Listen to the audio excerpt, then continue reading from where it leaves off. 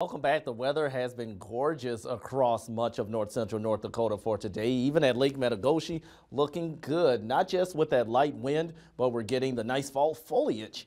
A nice little view of that across much of the Peace Garden State. Even outside of our studio, we can see the nice array of colors with the leaves at 73 degrees. 74 in Karlsruhe as well as Mohall. You have the Magic City beat by 1 degree, but eventually temperatures will be falling down into the 60s over the next hour or so, but conditions will remain calm for high school football for tonight. All across the region, we're in the 70s, still a few 60s being reported for Williston into Hettinger, but overall, we're looking at pretty decent weather for the moment. Take a look at our evening forecast. Not looking too bad.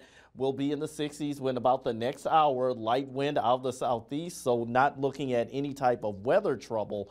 And that's going to be the case over the weekend. The only exception is going to be a slight chance of a shower or two. But for tomorrow morning, many of us are going to be falling down into the 40s to start out your Saturday, but then rising back up into at least the mid 70s for Minot as well as Bismarck and Dickinson. Williston, if you're heading west, they'll likely be dropping or at least rising into the lower 70s. A little bit on the breezy side tomorrow, especially across western North Dakota. Central North Dakota, not very much wind, but Williston, Dickinson, the Highway 85 corridor, that's where they can have some 20 to 30 mile per hour gusts. So 70s for your Saturday. Sunday, we've got our next disturbance pushing through, which could bring a few early morning showers to some parts of northern North Dakota. Otherwise, remaining dry and warm ahead of that frontal system. And this will be our best chance of getting those upper 70s rather,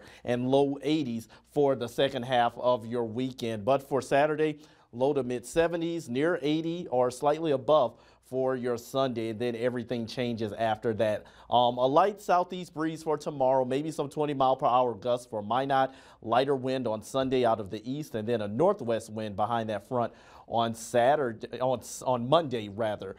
Precipitation chances over the weekend, not that great. We're remaining dry for Saturday. Sunday morning, as I mentioned, maybe a little bit of spotty shower activity, a little more as you get to Williston, but notice we're not expecting very much of any accumulation, and that's only if you're lucky enough to get the rain, but the chances for Minot are very, very slim. So we'll be falling into the 40s for tonight.